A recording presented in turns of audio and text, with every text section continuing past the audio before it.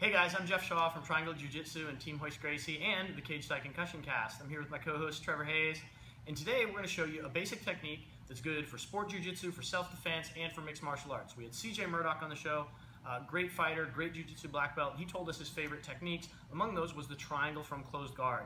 Now if I'm on my back in the guard, where I use my legs to defend myself from an opponent that's on top of me, I need to be conscious of several things. I need to be conscious specifically of not getting punched in the face. So if I'm on my back and Trevor's in my guard, first of all, I always want to have my guard closed if I can. It's a way that I can control Trevor's posture. If my legs are open, I can't control his posture. He can attack me much more effectively and I can't break him down. Whereas if my legs are closed, then I can pull Trevor, I can keep him a little bit controlled. Now, this is how we first get to what CJ called the Vale Tudo guard. Vale Tudo fighting was no rules fighting, developed in Brazil. Now obviously if there's no rules, you don't want Trevor to be able to use his hands to hurt you, to strike you. So what we're going to do first is break his posture. I'm going to open his elbows out like a door and pull with my legs. I break him down. Now CJ likes to get double overhooks here. There's also an overhook on the far side and head control. Either way, it's going to limit his ability to strike you. If Trevor's postured up and he tries to strike me, I'm in a lot of trouble, even if I'm defending myself. That's going to be a lot of gravity, a lot of force on his side. I don't want to deal with that. So I want to take away his ability to knock me out. First, I do that by breaking his posture down. Once I get his posture broken down, now as you can see, I'm controlling Trevor's right arm with my left overhook, which I keep nice and tight, and I'm controlling his head so he can't posture up. At this point, his left hand is free, right? So he can hit me, but he can hit me very lightly here, or he can hit me in the ribs. Also, when he does that, he puts himself at risk of what CJ likes to decided as his favorite attack, which is the triangle.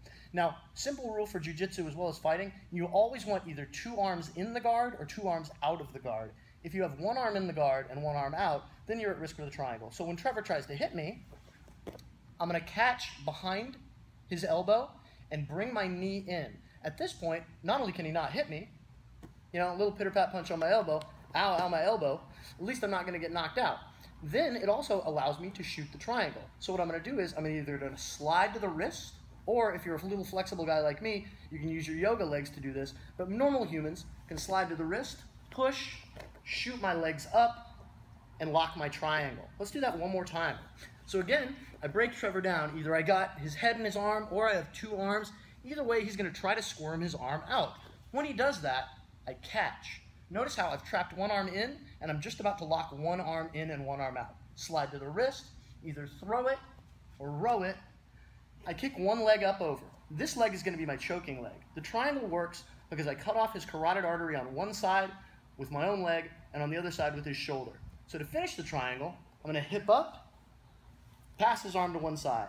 At this point, this leg is going to cut off the one carotid. His own shoulder is bumping up against his other carotid. To prevent him from posturing up, I'm going to control his head, grab my own shin. From here, I'm going to adjust, step on his hip, turn, reclose the triangle. At this point, I'm going to angle just a little bit and flex my legs, and Trevor taps. So that's our basic triangle from closed guard. It's useful for sport jiu-jitsu for a finish, and if you ever get in an MMA fight or a street confrontation, you don't want the guy punching you, that's how you break his posture down and make him pay for trying to punch you with an attack to finish the fight. Listen to the Cage Side Concussion Cast every Sunday at 10 a.m. on WHUPFM.org. I want to thank Trevor. My eyes itch. I want to thank CJ Murdoch for citing that favorite technique. Check us out every Sunday, guys. Thanks.